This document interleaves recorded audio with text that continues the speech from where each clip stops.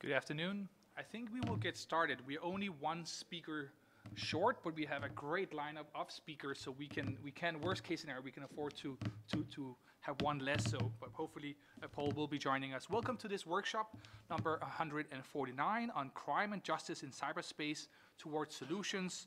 My name is Christian Borgreen. I'm with the Computer and Communications Industry Association, CCIA, and it's my great pleasure to be moderating this session this afternoon, which is co-hosted by CCIA and with the Council of Europe, with Alexandru, who is sitting here to my right and who will be speaking later. Also, thank you to our online moderator, Pierluigi Peri, from the University of Milan. And Pierluigi, he will gather everybody's online participants' questions and comments. And you are very encouraged, both you here in the room, but also people who are participating online, to use this workshop's Twitter handle. And this workshop is workshop 149. So the Twitter handle is hashtag WS149. Hashtag WS149. Very good. Evidence of crimes are increasingly only available in the form of electronic evidence, often stored in the cloud, which means often stored in a different country with a different set of laws. This raises complex questions and challenges for law enforcement, for governments, for companies, for users, and for others. At our workshop last year in Mexico, we spoke at length and identified some of the serious challenges related to this lack of a proper international framework. And some of the challenges that we identified were, one, a significant delay and difficulty for law enforcement to access data when it's stored cross-border. We heard from Council of Europe that less than 1% of cybercrimes reported ends up in court proceedings.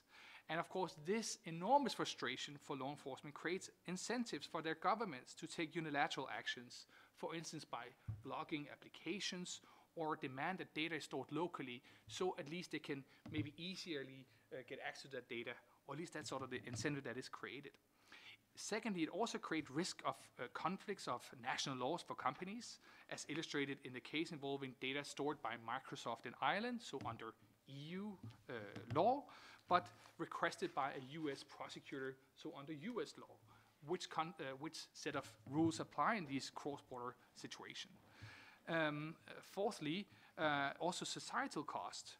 Brookings estimate that government shutdown of applications comes with a cost for society of more than $1 billion. And finally, some of the human rights impacts, which hopefully Greg will be explaining a little bit more in details in a moment. Fast forward from last year's workshop that focused on the problems and challenges. This workshop here will focus on the solutions, hence the thing in our title. And I'm delighted to have this very, very good lineup of speakers from industry, from governments, from civil society, international organizations, and from something in between, a multi-stakeholder connecting factor, sort of all these different different folks. I would like to already now jump to our first speaker. Oh, as you say, so we will have first brief introduction remarks, about 4 minutes, 5 minutes maximum, else I have the hammer here. And we will do that quickly, and then we'll open up for a very open interactive session for people here in the audience and people who will participate remotely. So very good. Our very first speaker is Priscila Costa Schreiner from the Brazilian Federal Prosecutor. And I have said I might be a little bit provocative here, but my impression is that Brazil is taking a little bit more maybe forceful approach to access electronic evidence. There have been some cases about blocking of WhatsApp, which impacts 100 million users. So I'll be interested in sort of better understanding. Clearly, I don't know nothing about what's going on in Brazil. So maybe you can just explain me a little bit better what is sort of the legal approach in Brazil, and how do you try to improve this challenge that you as a federal prosecutor is faced with? Of course, Christian, thank you everyone, and good afternoon everyone. I can't start without saying how happy I am to be here to join all of you in this rich debate that I'm sure we will have. I will talk during my speech about your concerns, and of course, after all, I'm available for any question, even after our panel here. I would like to take this opportunity to highlight two debates under development on the Brazilian Supreme Court regarding to WhatsApp complying with the Brazilian legislation. The case is so complex that our Supreme Court convened in June 2017 this year a public hearing to develop a rich and diverse debate in a multi-stakeholder environment in order to give our Supreme Court judges subsidies to deal with two constitutional actions that discuss the constitutionality of the Article 12, subparagraphs 3 and 4 of our Internet Civil Rights Framework, we call Marco Civil da Internet, that predict the possibility of temporary suspension and prohibition of users' data collection activities provisioned on the Article 11 of this Marco Civil da Internet. And these were the main issues discussed in the public audience, but also there was a side debate involving cryptography. On this issue, I would like to send a clear message right now. The federal prosecutors in Brazil are not against cryptography. As prosecutors, we rely on end-to-end encryption to carry on our day-to-day job. And about the suspension penalties as provisioned in Marco Civil, our Internet Civil Rights Framework, I want to emphasize that the Brazilian Federal Prosecution Office understands that this extreme measure should be considered only as a last resource and with extreme caution. We should exhaust the economic penalties in order to not affect the users of a service, but just the companies that are not complying with the Brazilian legislation and want to avoid themselves from our jurisdiction and sovereignty. Nowadays, one of these constitutional actions, I'll put there in the slides for you, one of these constitutional actions, 5527, was sent to our General Prosecution Office for manifestation, and the other one, 403, is with the Supreme Court judge for appreciation about requests regarding to admission of a mixed curia. The other one I mentioned there in this slide, it's the declaratory action of constitutionality number 51 that was proposed just in December 50 before our Supreme Court by the ASESPRO. That's a sigla to Federation of Associations of Brazilian Information Technology Companies, with Facebook as a mixed curia, ask that law enforcement requests for content data be issued and conducted through mutual legal assistance treaties, MLAT, rather than directly through the Brazilian subsidiaries of tech companies. The author claims that in Brazilian investigations and criminal actions, the judicial decisions which aim to obtain private communications data under the control of ISPs with overseas headquarters must use the international cooperation procedures, even if such company has a branch in Brazil, because it considers that the applicable jurisdiction in the case should be the one of the country where the company headquarters are located, instead of the one where they offer its service. The Brazilian Prosecution Service disagrees with this position, as for us, it contradicts the systematic and harmonic interpretation of the entire Brazilian legal system, ratified by our Internet Civil Rights Framework. According to the prevalence of the Brazilian law and jurisdiction, we have also our Civil Code, our Civil Procedure Code, and our Consumer Code that follows the UN's document 10 Rights and Principles in Internet Governance from 2011, which established guidelines in favor of consumers of these services, determining that such companies must comply with the laws of the location in which they provide their service. Concerning jurisdiction and Brazilian law, it's very clear that any collection, storage, or processing of data of communications performed in Brazil by a service provider constituted under Brazilian law with an office established in Brazil, offer its service in Portuguese, paying taxes, and make advertising in Brazil must follow Brazilian legislation and obey judiciary orders. Of course, cooperation between countries is very welcome, but it's just when it's really necessary and the country doesn't have another solution under their own law. In this issue, the MLAT would be needed for us just when an ISP, for instance, does not have a branch in Brazil or does not provide service targeted at Brazilian users. Naturally, international cooperation is thought to facilitate the obtaining of evidence and not to impose restraints. To conclude, I would like to reinforce that the Brazilian Federal Prosecution Service is always making efforts to ensure agility for international cooperations. We also defend the adherence of Brazil to the Budapest Convention in order to stimulate the interaction between all of us and our countries. And this will be facilitated from our point of view with a common framework among countries so that the companies wouldn't have to comply with so many different legislations. At this time, I would like to compliment here Paul, the work of Paul and Bertrand and their team of Internet and Jurisdiction for their amazing work in whose discussions we actively participated through our colleagues Fernanda and Melissa.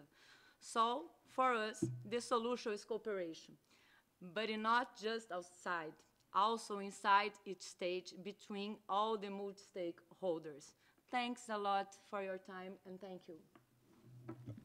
Thank you very much. I think we're gonna, I like your final remark here, the solution is cooperation, because then I cannot really come back with you with any sort of unilateral Brazilian approach here. I'm going to jump already to our next speaker here. I said in my opening remarks that, of course, for international companies, the lack of, or this potential for conflicts of laws can be a problem. And I mentioned briefly the Microsoft Ireland case. But I was wondering, Paul Mitchell from Microsoft, can you give a sense of what are some of the challenges here that companies are faced with?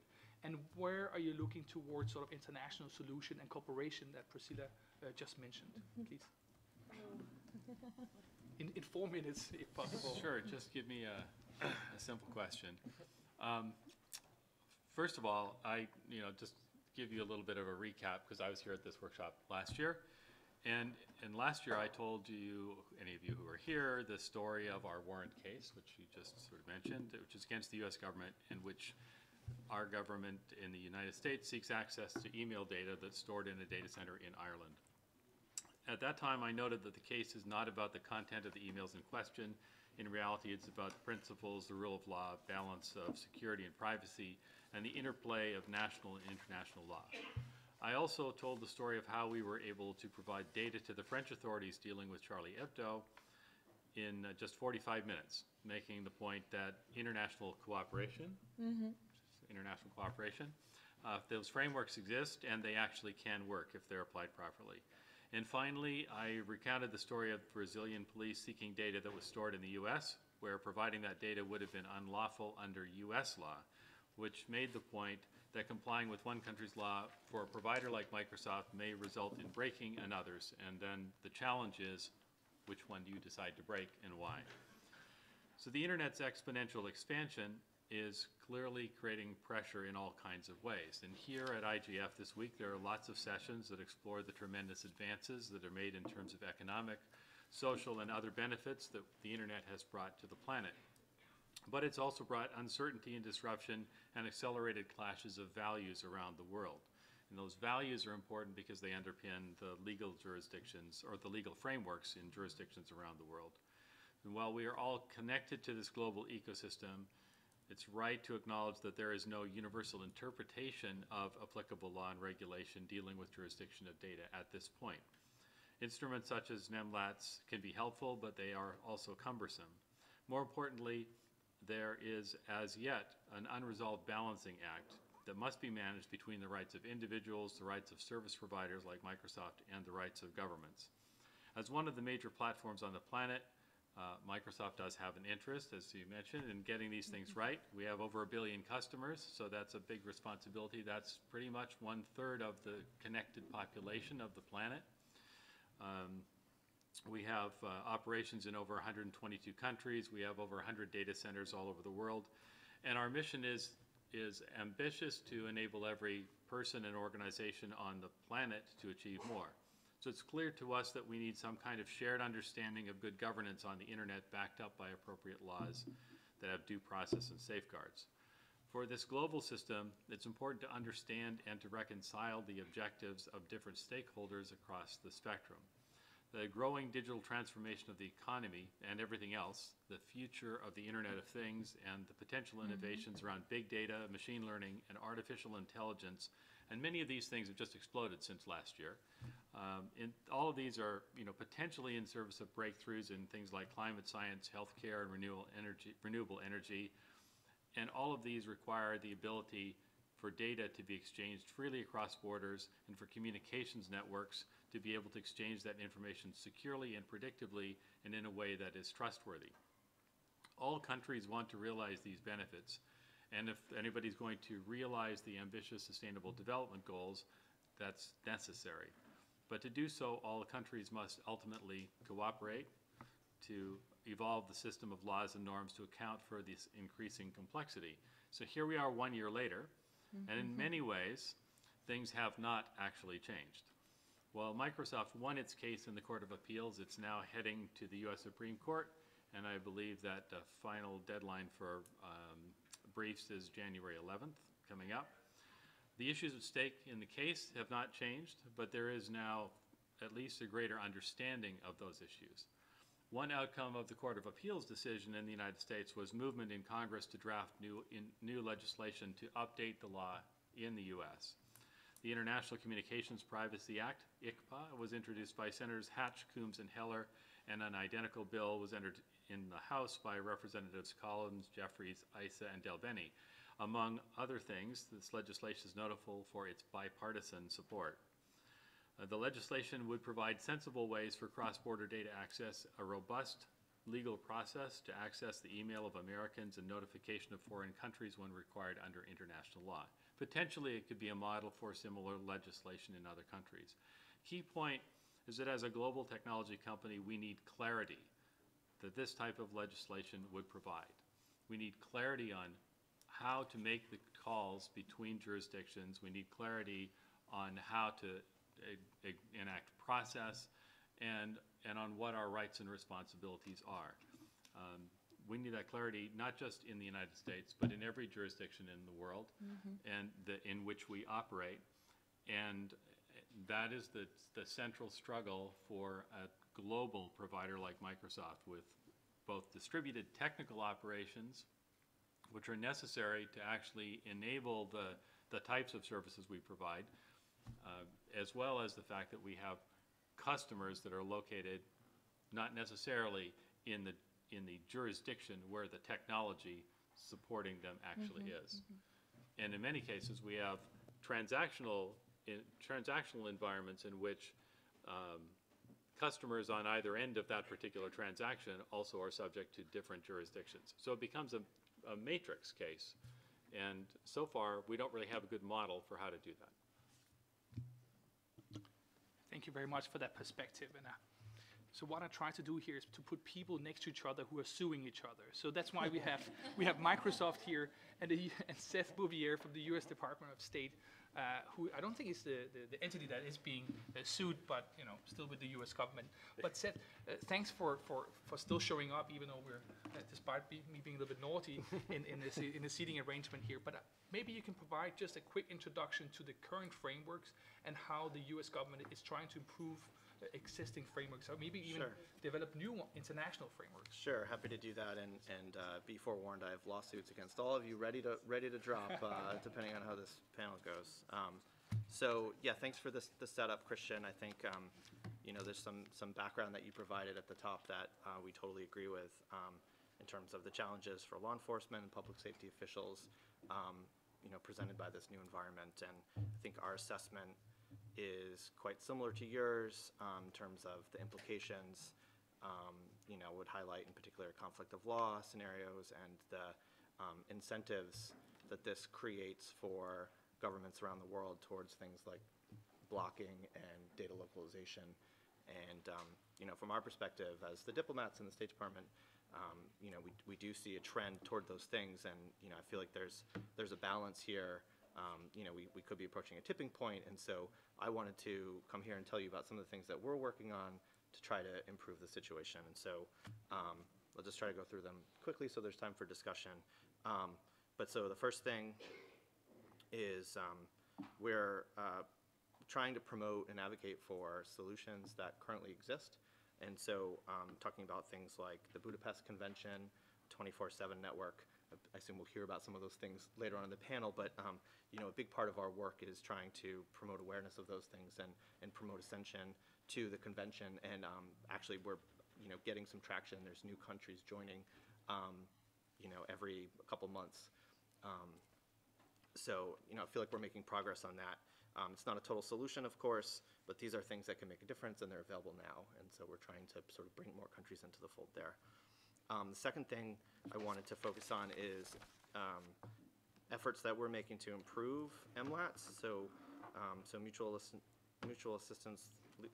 legal assistance treaties are, if people are not aware, the sort of process through which countries request assistance between each other in attaining evidence. And it's not just for electronic evidence, it's for physical evidence and sort of long history of those things. They're not the only mechanism, but they're the formal route for attaining evidence. You know, they're consistently a sore spot because they are slow, as you mentioned. You know, I think there was a statistic I put in here, but in terms of our Department of Justice, the requests that they received over the last 10 years have increased by, you know, tenfold for electronic evidence. And so there's, you know, an element that this is sort of not sustainable. And so we're putting sort of energy into trying to improve the process over the last few years, trying to modernize the process, devoting additional resources, improving the tools used to respond to and track MLAT requests, and streamlining the process itself, and you know, in some cases devoting particular individuals time to responding to requests from countries and working with those countries to try to improve the requests so that some of the delays are eliminated.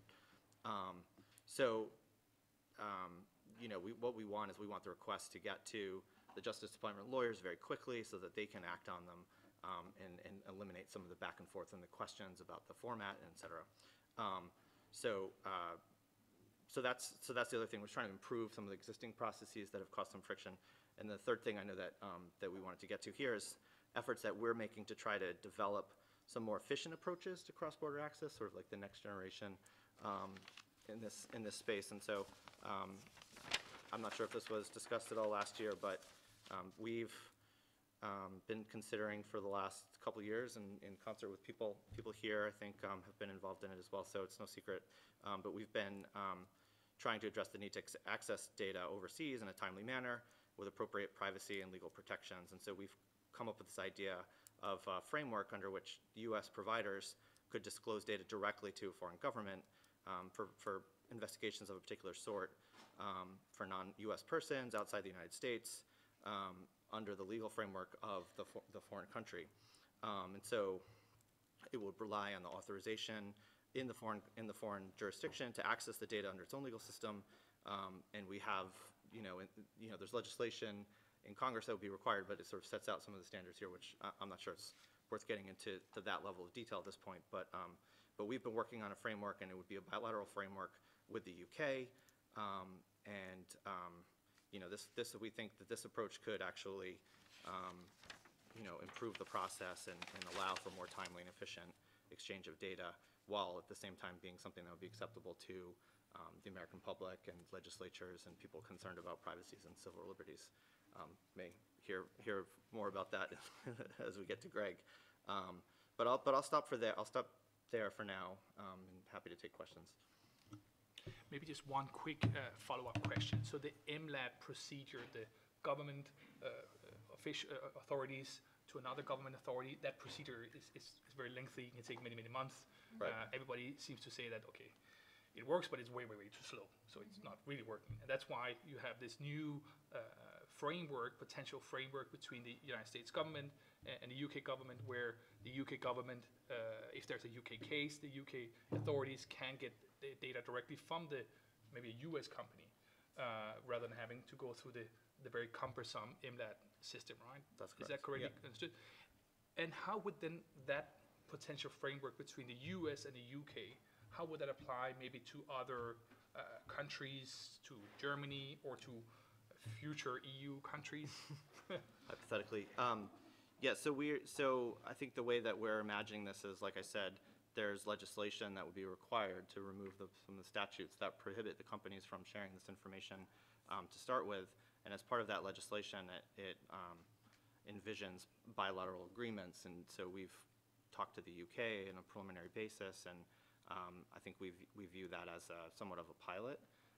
And if it seems like the kind of approach that works for both sides and is able to sort of address all of the privacy, civil liberties protections that we hope that it will, after some kind of evaluation period, I think we would look to potentially negotiate with other governments as well.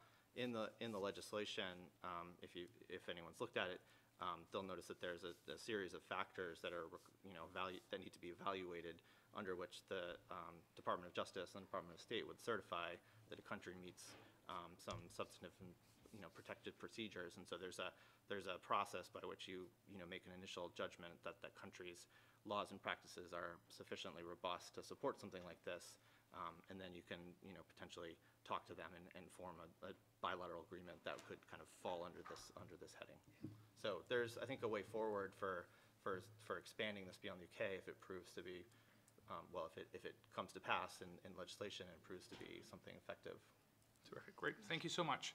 Our next speaker, Greg Nojheim from the Center for Democracy and Technology. I don't know if you have any legal court cases with the U.S. government or with my organization. I hope it would, hopefully not with us. Or at least we will be maybe on the same side, who knows. We talked a lot about the challenges for prosecutors, for companies who are sort of in between different regimes, and for the U.S. government.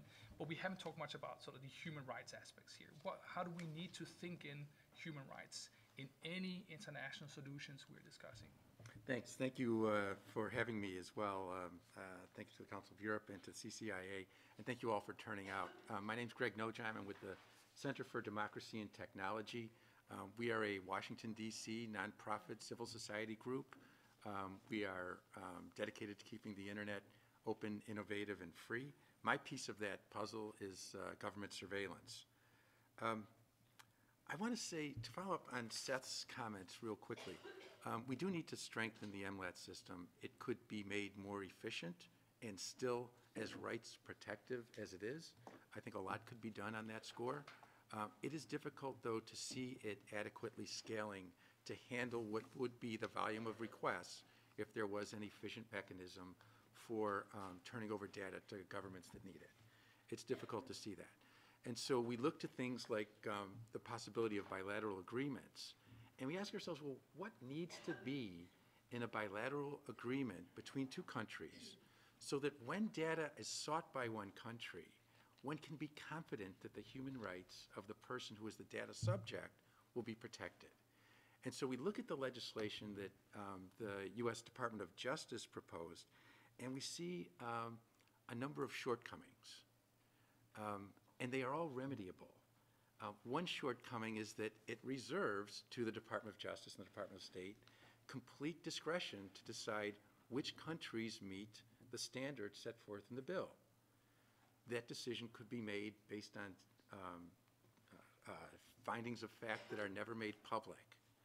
It doesn't have to be that way. It invites the possibility that politics, not an assessment of the human rights protections available, would be what makes the determination about whether a country gets one of these agreements. We're concerned about the possible weakening of standards that normally pertain when a country today makes a demand for data held by a U.S. provider. We're also concerned that the scope of the possible provider assistance that might be demanded by the country making the demand is left undefined. And the result of that could be infringements on the ability of providers to offer end-to-end encrypted services, because provider assistance might mean you can't do that because you can't get access to data. There's a risk of an end run around domestic law because there are broad shareback provisions in the proposed legislation, meaning the government that demands the data if it reveals information about a possible crime in the United States, could share that back to the U.S. government, and the U.S. government would get that information without ever meeting U.S. standards.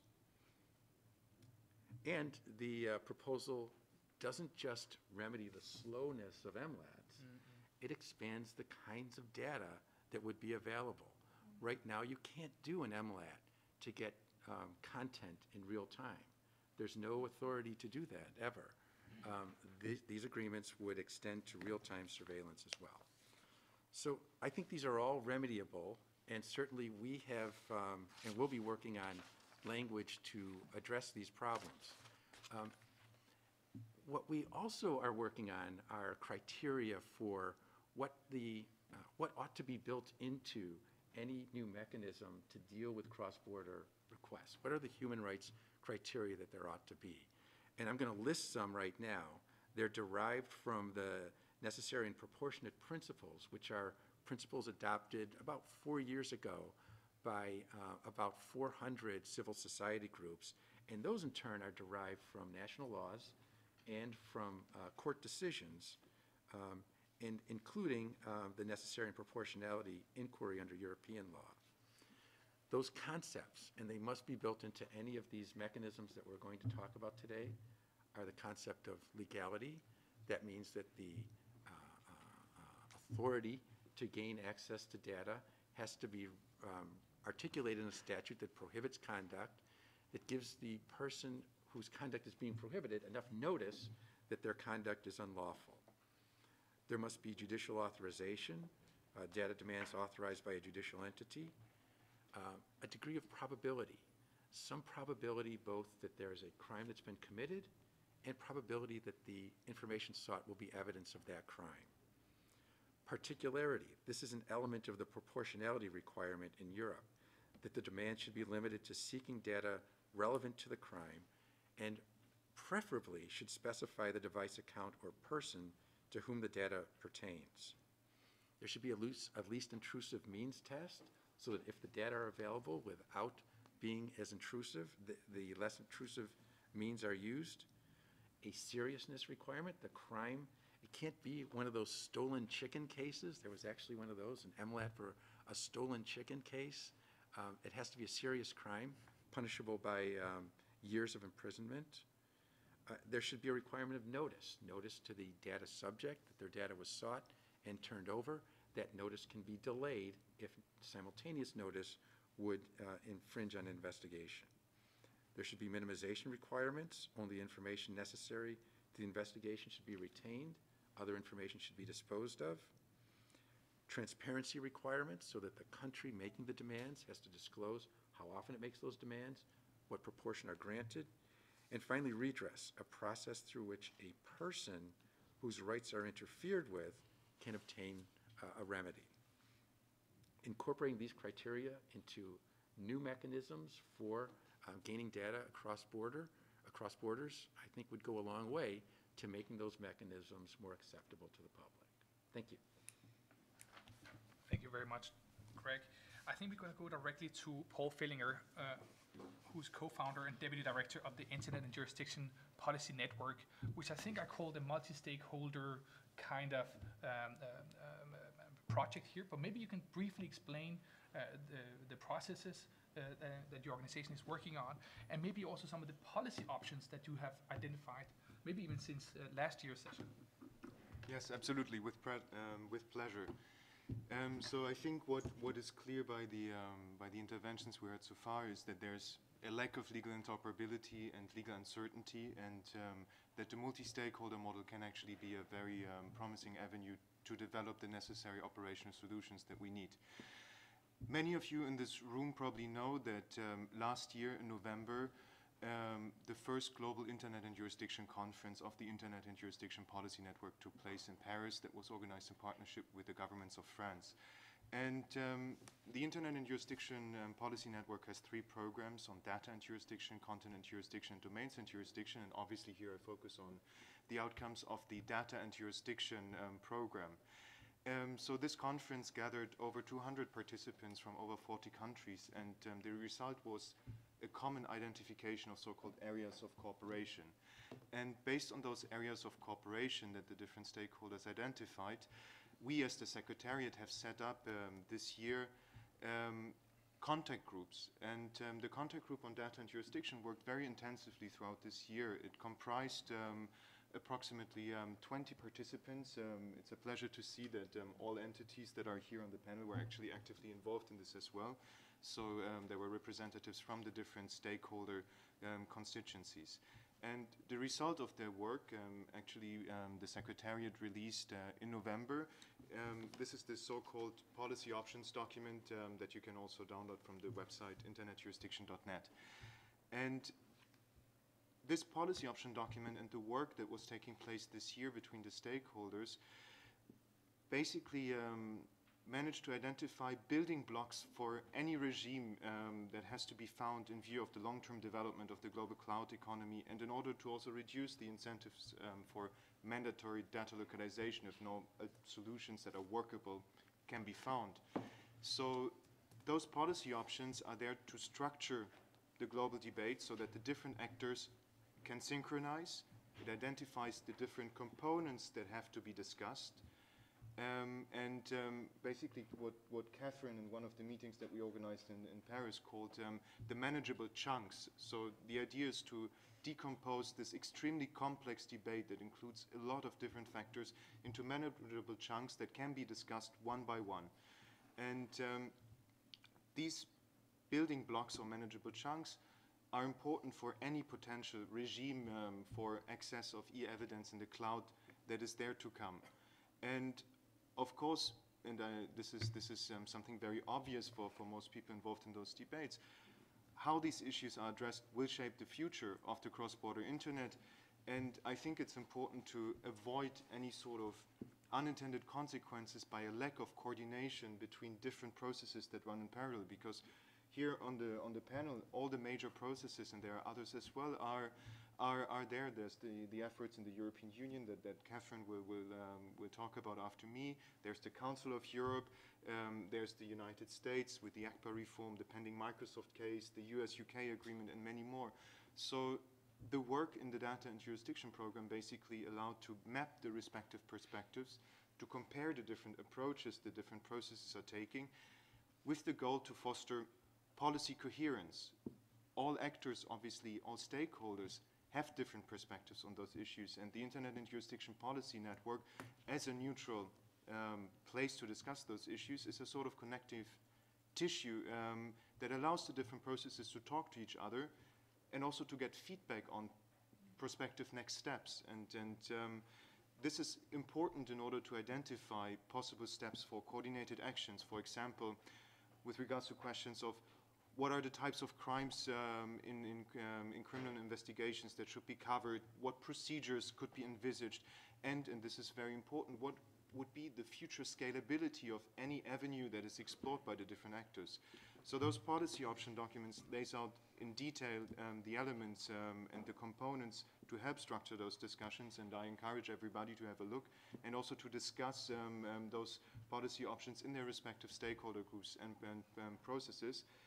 This document will serve as the input for the second Global Internet and Jurisdiction Conference, which is going to take place at the end of February and will be organized in Ottawa in partnership with the Government of Canada. And can you already give us a little teaser what's going to come out in February in Ottawa if you are looking into the crystal ball here? We're so excited. We want to hear a little bit. Give us a teaser, season 2. I think Ottawa really matters. Ottawa will be a unique opportunity for the different actors because it is really a sort of critical mass of actors that will gather there to discuss how to proceed together. And what we as the Secretariat hope will happen in Ottawa is that the different stakeholders can identify a clear roadmap forward. There's now a timeline and a perspective. You might have heard in one of the first main sessions of the IGF this year that the government of Germany is going to be the partner for the third Global Internet and Jurisdiction Conference in June 2019. So the time between Ottawa and Berlin matters, and we believe as the Secretariat that we can really progress towards the development of operational solutions to hash out the different components. So Ottawa is the moment for the different actors to agree on focus and on the concrete next steps to structure the debate and to provide a path forwards, because what is needed is operational solutions to get out of this current prisoner's dilemma situation. Of course, if we, at the end of this session here, already find all the solutions, it's bad for business for Paul, but chances are that it probably will have to go to Ottawa and enjoy some interesting discussions there. All right, we're going to go straight next to European Commission, to Catherine Bauer-Bulst from the European Commission. Of course, there's no other political groupings of 28, 27 EU member states which are so well connected economically, politically as the European Commission. So what is the European Commission doing? What are you doing maybe to streamline and improve the MLADs, which we hear that could be easy first steps? Are there steps being taken to cooperate more with some of the companies, including Microsoft? And finally, what is sort of the answer you give to member states when they ask the European Commission to come up with solutions to enforcement of jurisdiction in cyberspace? All that was way too much in 4 minutes. All that, I'm setting my timer. So, yes, thank you very much for having me. I know I'm supposed to talk about solutions, but I want to take 30 seconds of my 4 minutes to talk about the problem, because I wasn't here last year, maybe some of you weren't either, and there's a couple of figures I just want to get out there.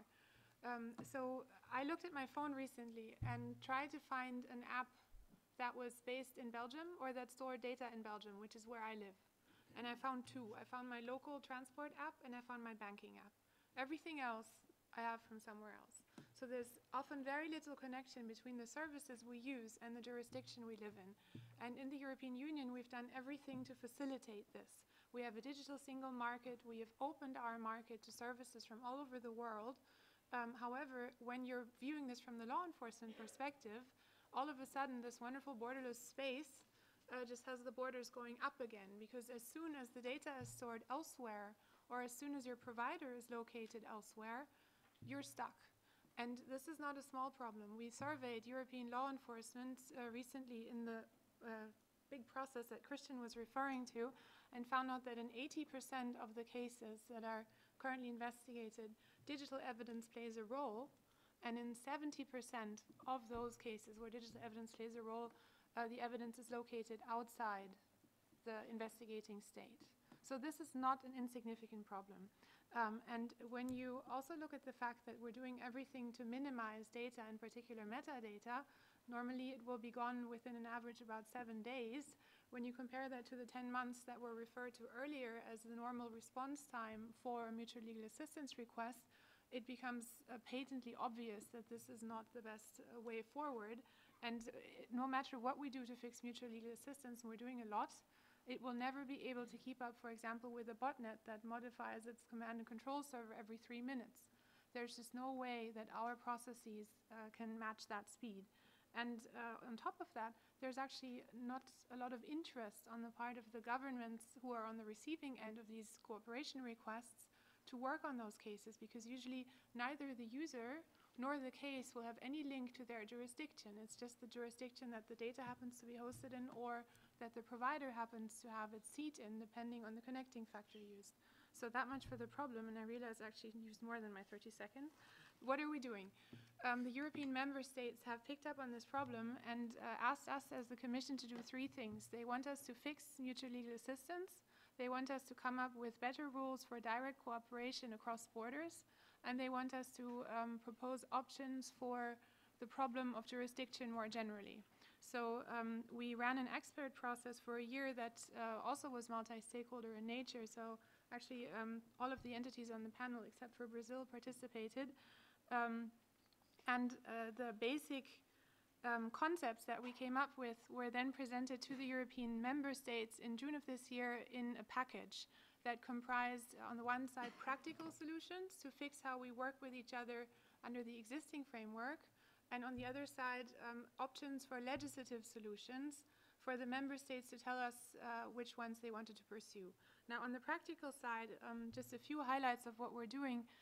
Within the EU, we've established a platform to basically digitalize our judicial cooperation requests so that we can go from court in one member state to the court in another member state to quickly ask for data.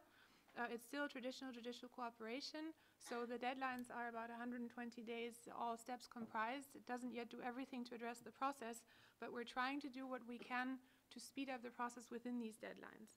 We're also investing 1 million in training for the judiciary and law enforcement, specifically in cooperating with the US. I'm going to take an extra minute if I may. I'm impressed. I'm impressed.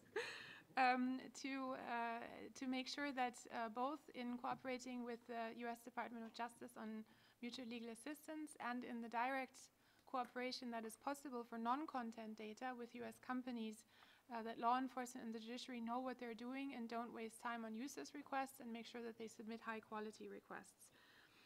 We're also working on establishing single points of contacts in all the member states for the relationship with the companies and with the DOJ, because that very much helps ensure the quality of the requests and also creates a relationship of trust that facilitates the cooperation. And there's a couple more things we're doing. I would invite you to enter European Commission e-evidence into a search engine of your choice, and you will see all of our measures that we're proposing on the practical side. But just briefly on the legislative, the member states asked us to put forward legislative proposals on two aspects, namely on cross-border production orders, so on possibilities for the judge in one member state to directly compel a company based in another member state or offering services in the union to provide data. And secondly, on the possibilities for direct access, which are situations where, for example, you're dealing with an illegal infrastructure, so there is no service provider whom you can ask for assistance. So, for example, a dark web forum where child sexual abuse images are being exchanged. That's a unfortunately frequent case we're dealing with in practice.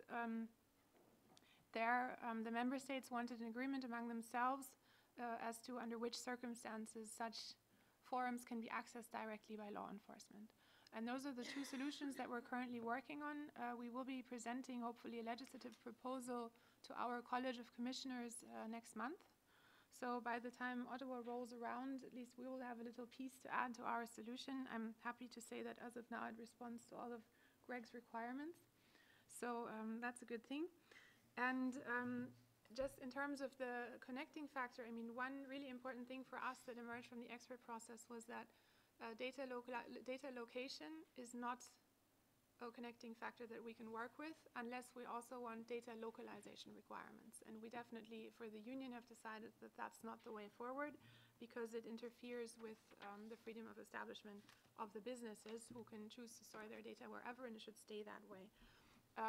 And we're trying to do everything we can to line up with the very important work that has been done under the Budapest Convention already and that is now taking place under the protocol. So in terms of ensuring that our solution is not just compatible but takes cooperation for the EU member states a little bit deeper because we have that relationship of mutual trust among the 28 that we can build on.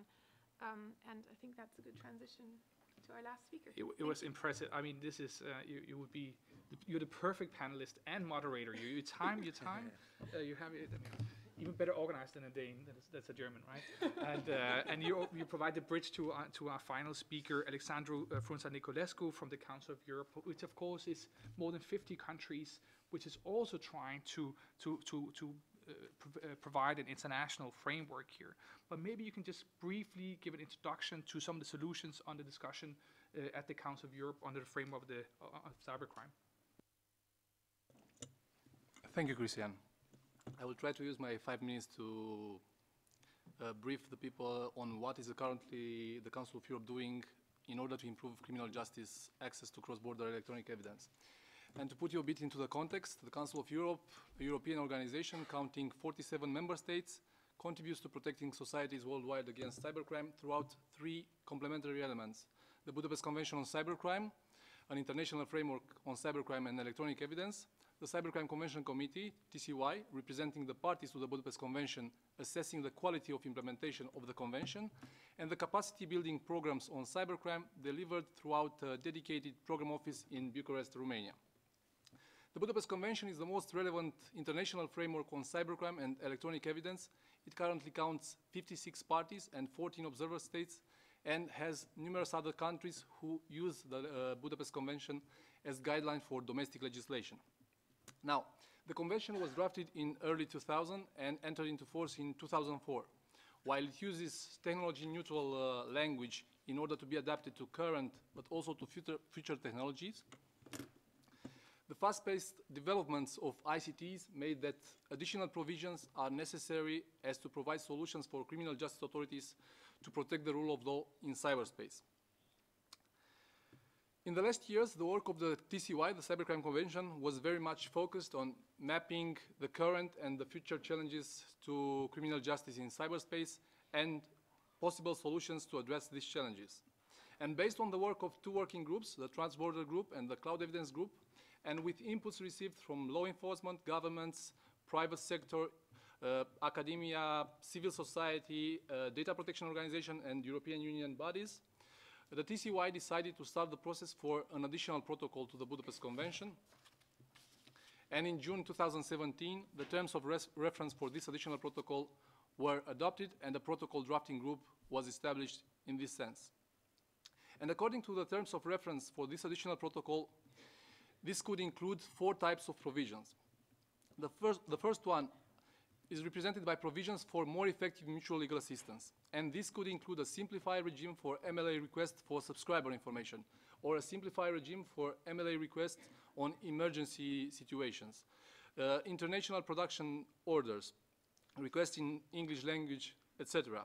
The second type of provision regards provision for direct cooperation between a criminal justice authority in one country and a service provider in a different country with regard to subscriber information, preservation of data, or emergency requests. The third type of provisions regard a clearer framework and stronger safeguards for currently existing practices on transborder access to data. And the fourth type of provisions regard safeguards, including data protection requirements. Now, a very important aspect discussed during the first PDG meeting concerned the way ahead on coordination and cooperation with all involved or concerned stakeholders by this process. And the PDG decided in its first meeting to engage in close consultation with civil society, data protection organizations, and industry during the drafting process. Specific meetings will be organized for this purpose once draft concepts and texts are available. The Octopus Conference from 11 to 13 July 2018, so please save the date, will also be an opportunity for an exchange of views. In addition, having in mind the current developments within the European Union, the one that Catherine already mentioned about, and the fact that 26 countries are European Union member states and parties to the Budapest Convention, the protocol drafting group agreed to develop the process in close coordination with the European Union. The matters to be resolved within this additional protocol are complex, and it may be difficult to reach consensus on the options currently on the table. However, unless solutions are agreed upon, governments may be less and less able to protect individuals and their rights in cyberspace. So to conclude, I would invite everybody who can contribute to this process to be involved and engage in consultation with the TCY from early stages, and the first opportunity to do this will be the Octopus Conference from 11 to 13 July in Strasbourg, France. Thank you very much. Oh, that was good.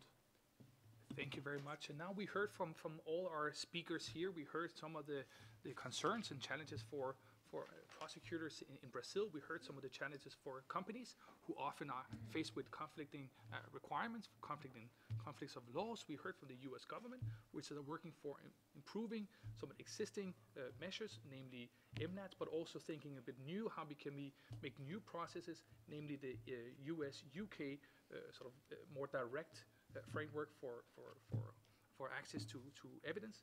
We heard some of the human rights requirements that needs to be built into these international frameworks, and maybe even improve some of the existing ones as well.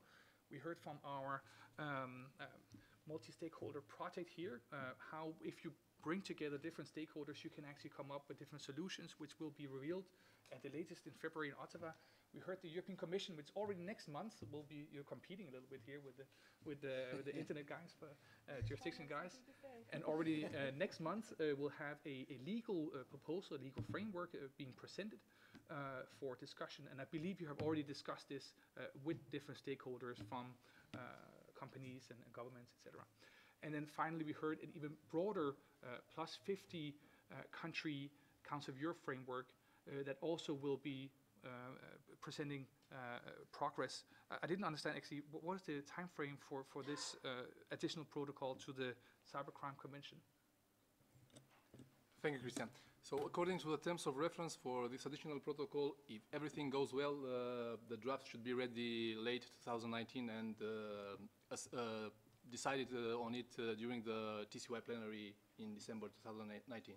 Okay, so maybe ready for IGF in a year's time or so. Okay, very good. This is it's going to get even more exciting because hopefully you have plenty of questions, and maybe we even have some questions from some of the remote participants. But I would welcome any questions here from the floor. Can I ask a question? Yes, please. And then we'll go to you, sir, afterwards. I have a question for Alexandru. So the work plan says that there'll be a consultation in July of 2018, but it also says that an inventory of provisions for the protocol should already have been developed, reviewed, and adopted. There would be 5 meetings of the protocol drafting group and the protocol drafting plenary prior to the consultation. You will have already conducted the first and second readings of the proposed provisions of the protocol prior to that July consultation. When can we expect to see a draft? Thank you, Greg. So basically the first protocol drafting meeting was a brainstorming exercise when different type of provisions to be discussed were discussed. And the group divided in breakout groups and are discussing on different type of provisions, but only on the level of concepts. So the first moment to ask feedback from all stakeholders will be when something palpable will be there, some concept, some draft text, in order to be able to receive feedback. I guess my point is there'll be a second reading prior to the July meeting. That's what it says in the work plan. No, I'm afraid this is not true.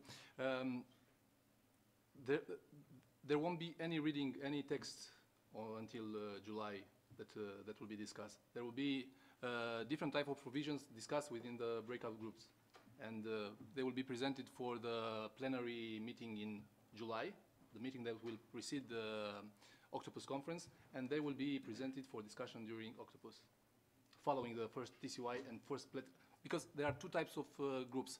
There is a protocol drafting group, the one that is drafting the protocol, and the protocol drafting plenary, the one that decide on the further steps with the protocol. And it is comprised by all the TCY parties and observer states. I hope that provided some clarity. Else, I think you will probably be discussing afterwards. But there was a question here, and if there's any other questions, we'll go to you afterwards. Yes, sir.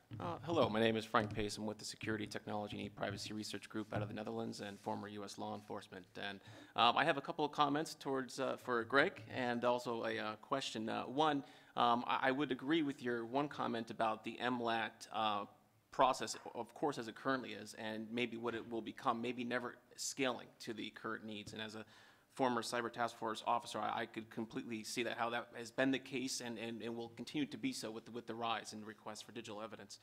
That being said, going back to the comments regarding some of the concerns you had, especially related to human rights, one of which was the comment about the sharing back of data. I think again I would agree that that's easily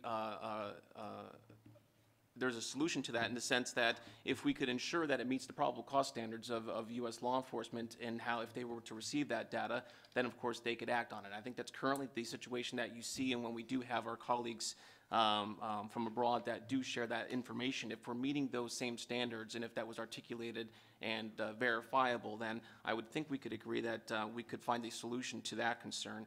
And the other would be some of the concerns about notice for those that are having their data reviewed or seized. One of the topics I typically encounter when we talk about human rights issues is that we need to, I think, to focus on the human rights of the victims that are involved in these crimes. And we look at cases of child exploitation, human trafficking. These are all cases where there's immediacy of need and the ability to address these crimes as soon as possible. And I think there should be focus on that as well, and the victims and the rights of those victims. The question I guess I would have is that when the comment was made about if a solution would be bilateral agreements and if there was discretion at the DOJ level within the U.S. and a concern for how that discretion would be used, I think the analogy I would use or how we could look at this is the current processes that we use with Interpol now on red notices. The notices that come in from any country of any member state from Interpol is reviewed by the Office of Legal Affairs, and there's a level of discretion that is made on whether or not that notice will be issued, if it's not only in compliance with that nation's laws, but if it's also meeting human rights standards as well. I want to get your thoughts on that, and maybe any other member of the panel, if that has been considered as one of the solutions, in addition to what was already mentioned as far as how we could look at whether through international data access warrants or a panel, if you would, to address these concerns and that they would meet those of both parties involved. Thank you. So notice, discretion, and the shareback. On the shareback, if there was probable cause found by a judge that the information met the probable cause standard, we'd have no problem with it. That requirement is not in this legislation. Thank you for your support for adding that. On notice to the target of the surveillance can be delayed in order to protect the integrity of the investigation. On the discretion point, the point that I was making was that DOJ and state have complete discretion to decide with which countries the United States will enter into these agreements. Ideally, there would be some supranational decision maker that would say, these countries can enter into these agreements because they both have strong human rights standards. There isn't such a decision maker. The best thing that we've come up with to deal with that problem is more transparency. Require the government, the Department of Justice, to publish a report about why it thinks this country's processes meet the human rights standards articulated in the legislation, and then make that public, give people a chance to comment on it, and then the Department of Justice and State will make their decision after receiving this commentary. Great. Yeah, the only follow-up question I would have would then be for the gentleman from State would be, would that be an issue, of course, having to create more reports on the potential violations of human rights for other countries? Yeah, we love writing reports, so that's always welcome. I just want to sort of set the stage for people just on this because it's sort of getting into the sort of intricacies of U.S. domestic policy, and just so people understand where things are at the moment. There's a draft piece of legislation that's with our Congress, so nothing's enacted. There's no final decisions. We have a public process. We have a process of public debate that will. Well, things have sped up in our legislative process recently, so I guess I'm not going to make any predictions, but this is where we are right now. There's a piece of legislation. It's on the web. Anyone can go look at it. It's not hard to find, and the questions that have been raised by Greg and by others are about specific elements that are in there.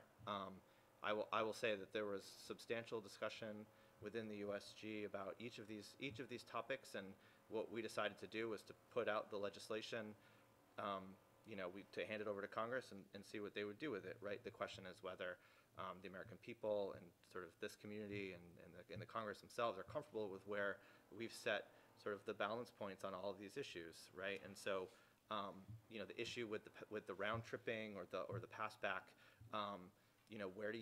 how do you deal with that, right? Because obviously there's the issues that Greg raised. On the other hand, if there's a foreign government that has information about an imminent attack, at the same time, we do want to know about that. So what are the parameters, and how do we deal with that, and where's the right place to put the sort of balance point? I think these are all legitimate questions. I think a lot of what Greg raised is addressed in there in some way or another, and it's this question of sort of getting the right balance, and is this something that everyone is comfortable with? So that's where we are. In terms of the specific question, Frank, I think I think the details of how we do the evaluation are still to be determined. We don't know if this is going to become law, and if it does, what the requirements will be and what it will look like and what the process will be. So I think it would be sort of early days to speculate. I think we're expecting it to be a pretty substantial requirement on us to make that determination. And so a lot of what we're hoping to get out of this is flexibility, because we want this to be something that actually could happen and could work, and that if it requires advice and consent of the Senate to like a treaty, then that's going to really hold things up. If it's going to require these extensive documentation and reporting, we'll do it. But we do like some flexibility. So I don't think anything's on or off the table decisively. Maybe a quick question here to the European Commission. Would this, if there were ever a bilateral framework between the US and the UK, would that be something that the EU as a whole would be interested in, having a bilateral EU-US kind of framework? And what would be sort of the safeguarding mechanisms that would have to be in there? Thank you, Christian. Maybe if I may just briefly come back on this question of the share back, because this is also something we looked at, and we identified two angles. I mean, first of all, as the colleague from State was saying, there are situations where you would want to have information about intelligence, especially when it's a situation of imminent attack, so the prevention side of things. There, we didn't see such an issue if information that France obtained from a German provider that was pointing to an imminent attack on German territory was shared back with the German authorities. But then the second question is the use of that evidence in court. And actually here, the situation is quite different, because as law enforcement, you have to prove that the information or the evidence that you gathered was gathered in accordance with your national standard. And if that was not the case, then you cannot use it in court, and that very much limits the impact of the risk of share back for the purposes of use in court. Because if we have a country with a lower standard, and I think that's the implication here, sharing back with a country with a higher standard, then that evidence will simply not be useful in court, and the check is already built into the system. And also on this aspect of what we're expecting from mutual legal assistance. I mean, I think we need to be very clear, because you raised this very important point on the human rights. The mutual legal assistance process was not built in as such to protect the human rights of the user. It was built to protect the sovereignty of another state from enforcement activity of the investigating state. And so when you look at the protection of the human rights of the user, that's actually going to be, in many cases, very hard to do for the requested state, because very frequently that user has absolutely no connection with that requested state. You're often looking at a situation where there's a German authority investigating a German case with a German suspect who happened to use Yahoo email. The US government has absolutely no information about possible legal privilege or immunities of that German citizen, because that's not something that they have access to. And so I think that's also where we need to manage our expectations as to what mutual legal assistance can do. Now, as to this agreement, of course, I mean, the US-UK agreement is something we're also looking at from the perspective of the EU as a whole. And we think that in terms of the harmonization that has already been done, both on the judicial procedural side in terms of implementing safeguards all across the Union that are harmonized, and also from a more general fundamental rights perspective, that the Union would easily meet the criteria that have been set out, and is of course interested in having an agreement that would also maintain the strong levels of safeguards that are already in place on both sides, and find ways in which the differences can be made compatible among one another. I'm just going to remind everybody that at the very end you will get, basically in 15 minutes, you will each get 1 minute to summarize your points. So if you feel you have not been heard, you will get 1 minute. And then both Catherine will take her clock, and I'll use my hammer to sanction that one. That was 60 seconds. But we have a question here in front. Thank you. I'm Sanya from Third World Network, and I'm sorry I missed this session last year. So I was shocked to hear about the extent of the problem from the EU, that the proportion of investigations that need digital evidence stored in another country, and that's on average 10 months for an MLAT. So I wondered if there are countries where law enforcement does require a copy of this data to be stored locally. I heard there was some in the EU. I don't know if it's German telcos or something. And is there a mapping of this? You know, how many law enforcement jurisdictions today are requiring a copy of what kind of data stored locally for these reasons? And I just had a question to the Microsoft person as well. You said that you had 45 minutes you could give the data for the Charlie Hebdo case. So what framework was that under? Is that some alternative to all these MLATs? Or is it something Greg would be worried about? How is that a miraculous one that worked compared to the normal 10 months? Thanks. Thank you very much. Maybe we'll go to Catherine first, because of course nobody wants, if you believe it, one free open internet to have data to be stored, forced to be stored locally. But is there a measure, and yet you understand that the law enforcement want to have quick access to that data? Yeah. Is there a mapping of countries that require law enforcement data to be stored locally? We don't have one at the EU level. I mean, I'm aware of a number of third countries that have it systematically in place. In terms of the EU member states, what you say is correct. When it comes to metadata that is stored for the purposes of complying with the German data retention obligation, which in fact is not enforced right now because it's been suspended by the German authority pending or judicial review. But if that legislation is active, then metadata that is stored because of this retention obligation has to be stored in Germany. So we have a couple very limited cases within the EU that we're aware of. There's no systematic mapping, but the large majority of countries have no such data storage obligations. Thank you very much. Paul, which legal framework was used when we had those terrible attacks, Charlie Hebdo attacks in Paris? So my understanding of the way it worked, and just to be clear, our response time was 45 minutes from the time we got the request. So the request what happened is the French authorities determined that the suspects had Microsoft mail accounts. The French authorities contacted the FBI. The FBI contacted us. We provided the data to the FBI after validating that the request was legal, and the FBI provided to the French authorities. But our turnaround time was 45 minutes. The total time was somewhat less than several hours because it was still an ongoing thing. The operative statute in the U.S. has an emergency exception that permitted Microsoft to make that disclosure on an emergency basis without going through the MLAT system. Right, I think there was another question. Maybe we'll take two this time. Yeah, please. Hi, I'm Eleanor Buxton from the UK government. Just to reinforce the priority that we place on this, as Greg knows well, having dealt with my colleagues in the Washington Embassy time after time, you know, and I've been recommending reading to people all day.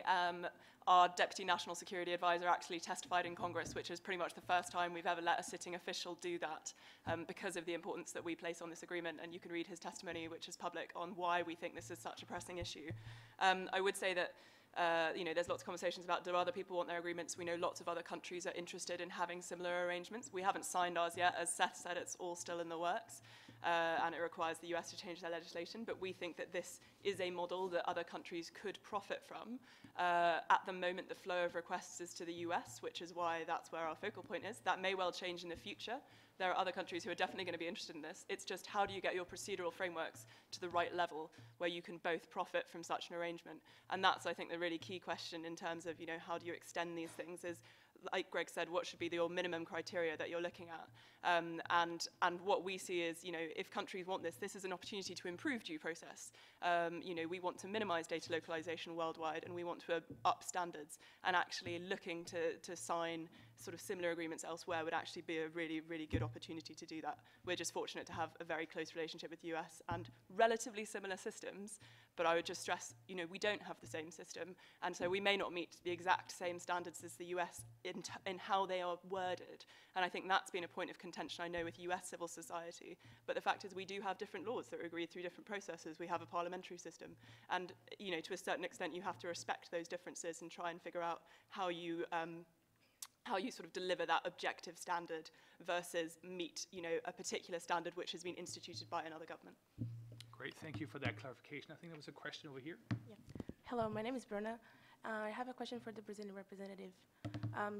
You mentioned the civil rights framework for the internet in Brazil, Marco Civil, and so it's a legal text, a law for enshrining guarantees, principles, rights, and duties on the usage of internet in Brazil. But the Marco Civil Internet also mandates companies to often keep the data in case of any legal persecution means,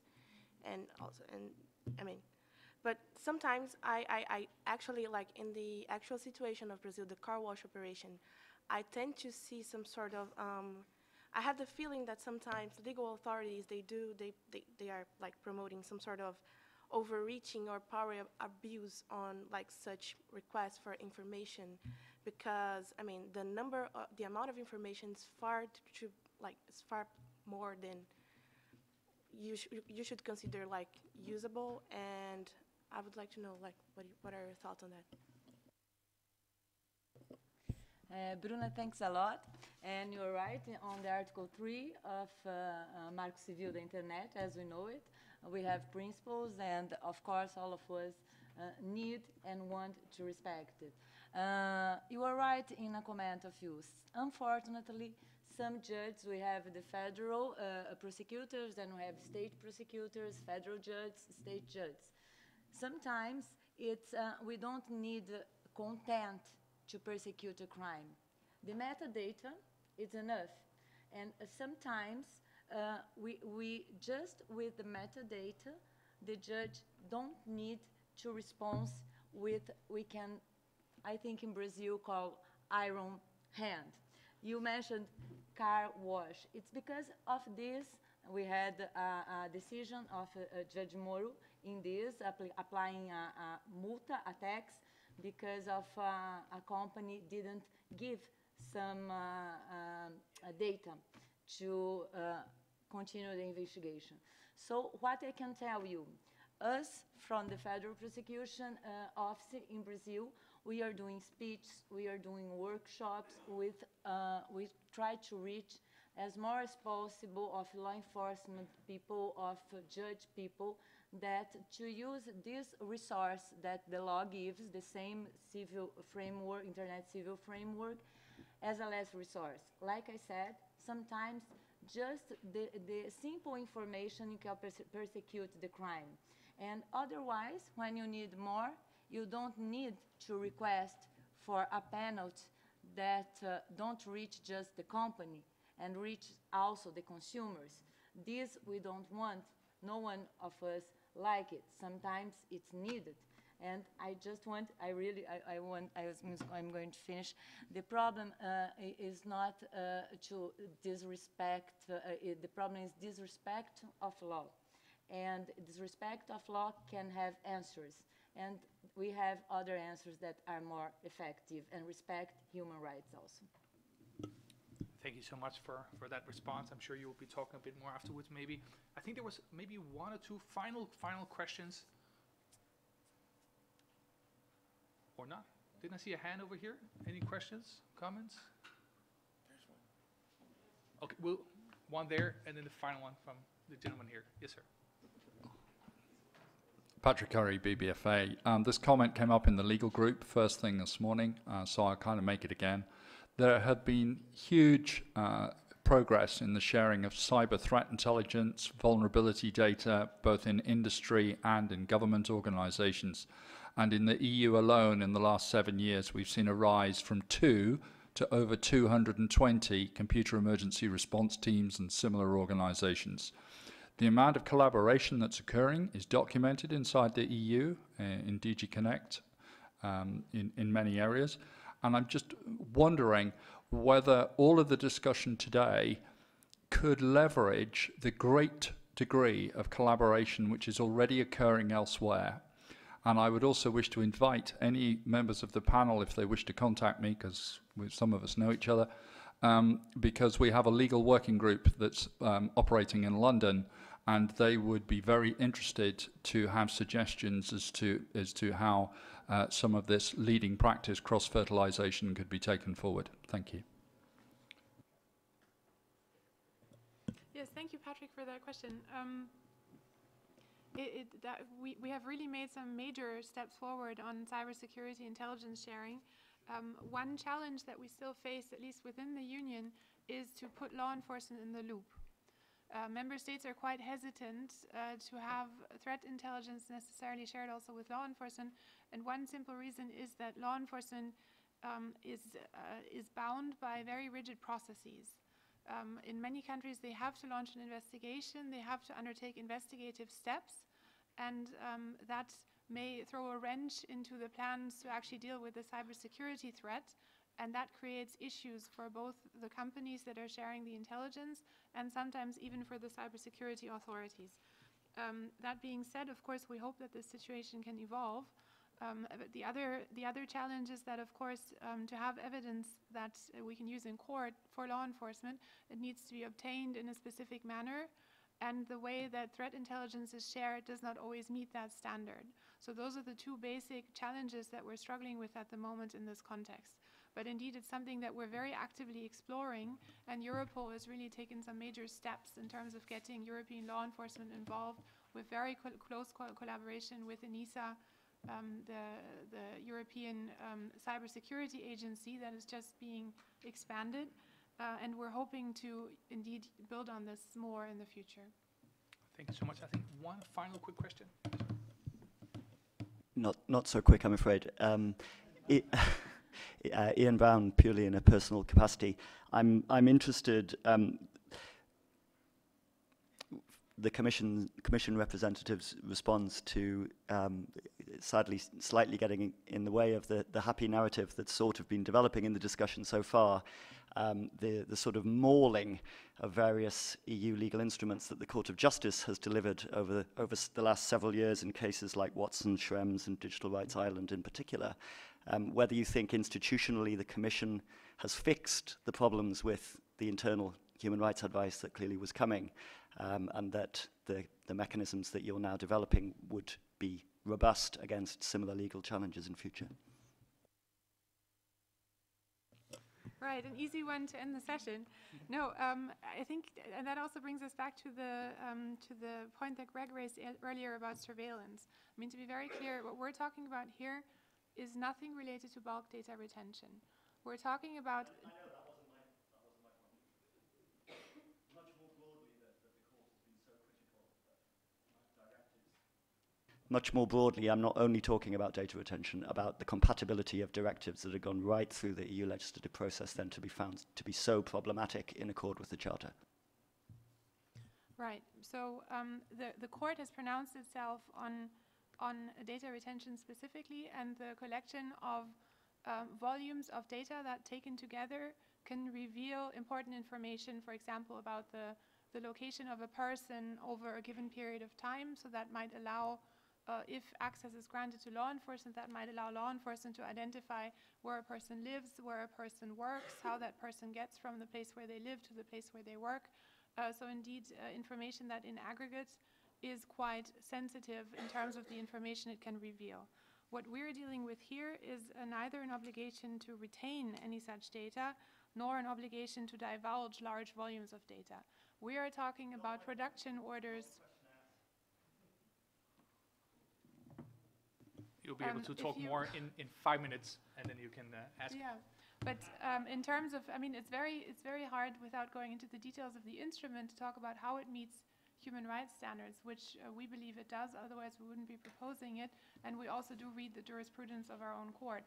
But in that being said, I think what we're dealing with here is a different kind of impact on fundamental rights than the kind of impact that the Watson and Digital Rights Ireland judgments are dealing with. Thank you very much. And of course, anything legally that the EU does has to meet these very, very high bars of the fundamental rights in the EU, and has to be held up in court. I'm perfectly comfortable that it will, but that it has to be seen, of course, by the court. report itself. Very good. Before we go to the final summarizing points from each of our panelists, I just want to say a big thank you to our rapporteur, Andrea Kandrian from the Swiss Federal Office of Justice, who will be trying to summarize all the questions and the points being made, and that will be made available online, as well with all the presentations and links to further information, including from Brazil. So, with no further ado, 1 minute each to summarize your point, please.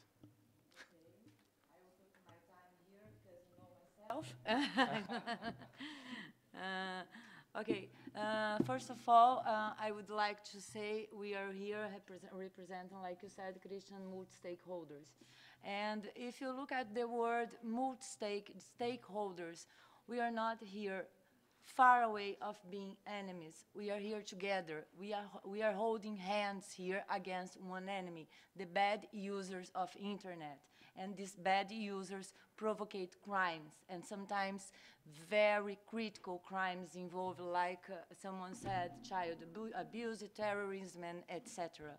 So we must, yes, cooperate internationally, but we must, and we are doing it in the Federal Prosecution of cooperating inside our country with some ISPs, with other law enforcement, and with civil society and with NGOs.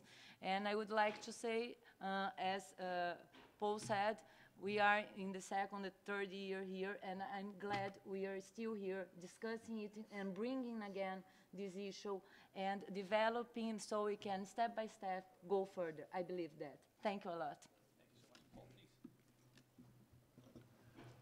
So I think the real summary is we need to keep working on this process. We need to keep working on it together. We need to learn more and more about where the definitional boundaries are between the subjects, and so that we can actually craft better rules for jurisdiction from a tech community's perspective, or at least from Microsoft's perspective as a global cloud service provider. This is a global problem. A patchwork of national legislation is all we're likely to get in the near future, but it would be really nice if that legislation was harmonized as nicely as possible, especially the idea that any individual country wishes to assert jurisdiction over extraterritorially in other jurisdictions to the extent that we create global chaos in jurisdictional matters, which is basically what the warrant case is about. That's a problem. Other than that, we really want to make sure that we have clear and concise rules to follow. Thank you so much.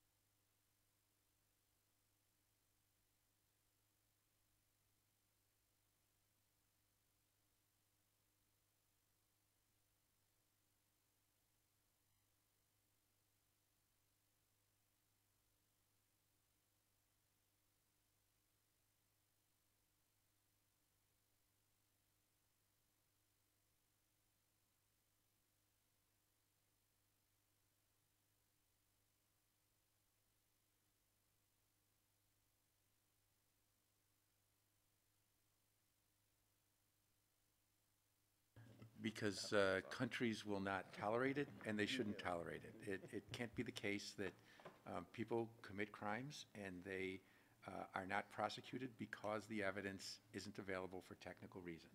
I don't think that's going to survive much longer. So when we look at solutions, I hope that we incorporate the human rights protections that I outlined earlier, around which I think there is a growing consensus. And no, they don't have to be U.S. standards. They can be articulated, I think, in a way that would be acceptable to many countries. I will add one more thing. When it comes to coming up with new mechanisms for dealing with this problem, the entities that are working on creating those must have transparent processes.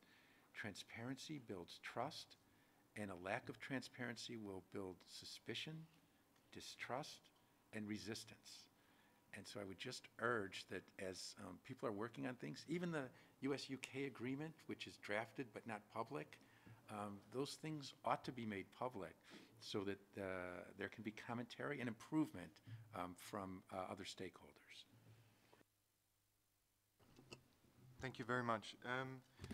I think, well, it is clear that those are urgent challenges.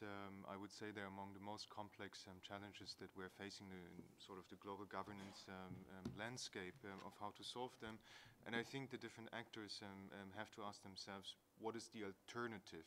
Can we afford not to solve those questions? And I believe we cannot.